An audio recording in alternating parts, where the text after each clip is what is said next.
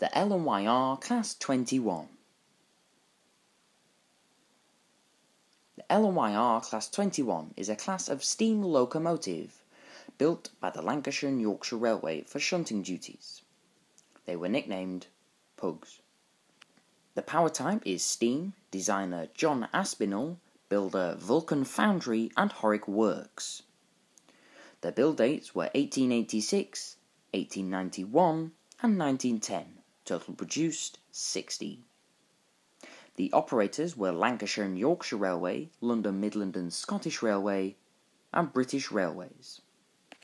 The London, Midland and Scottish Railway, LMS, gave the locomotives the power classification 04. In total, 60 were made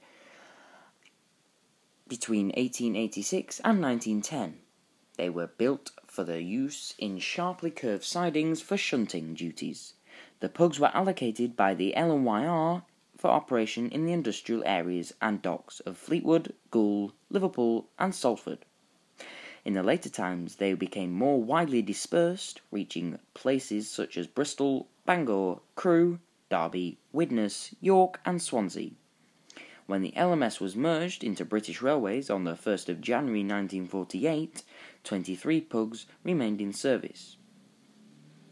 Withdrawals started in 1910, with 2 going in that year.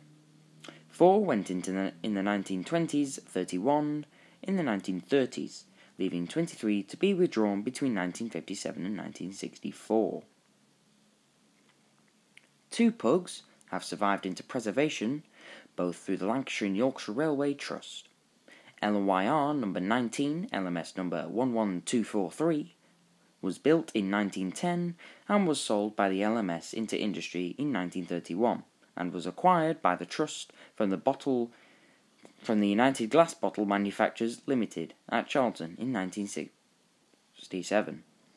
It was founded to be in poor mechanical condition and was later placed on static display pending overhaul, most recently at the Ribble Steam Railway.